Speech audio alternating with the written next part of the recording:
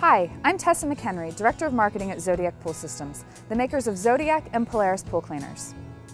Robotic pool cleaners are an advanced and efficient way to keep your pool clean. So for all you do-it-yourselfers, we've put together some easy troubleshooting solutions to common issues that you can easily fix yourself, including wheel replacement and cord tangling. First, we're going to show you how to replace the wheels on your robotic pool cleaner. The wheels of your robotic pool cleaner are attached to the bottom housing by a two-piece keyed wheel bushing. The tab on the wheel bushing locks the wheel onto the housing. To remove a broken wheel, all you need is a T-handle Allen wrench and a flathead screwdriver. First, insert the Allen wrench into the access hole at the wheel and press down firmly on the locking lever. Next, using the flathead screwdriver, pry the wheel off the housing. Now it's time to replace the wheel. Align the three keys of the bushing with the three grooves in the housing. This is an important step because if the wheel is replaced without aligning the keys, the wheel cannot be removed in the future. Push the wheel into the housing until it locks into place.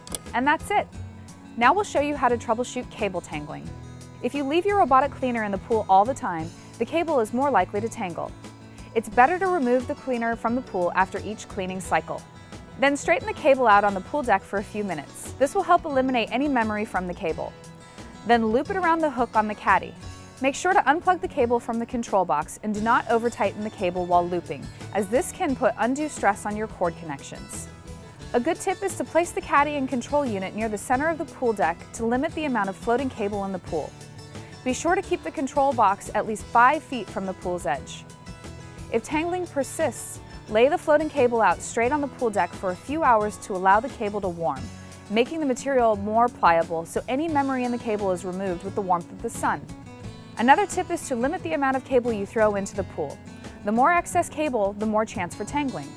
Feed just enough cable to let the cleaner reach the far end of the pool plus 3 feet or so, then zip tie the remaining cable and hang it on the caddy. Running the robotic cleaner the majority of the time on cycle 1, the floor-only setting, is recommended. This will extend the life of your cleaner and reduce the chance of it coming to the surface, causing additional cable tangling. By following these tips, your robotic pool cleaner will keep your pool clean all year long.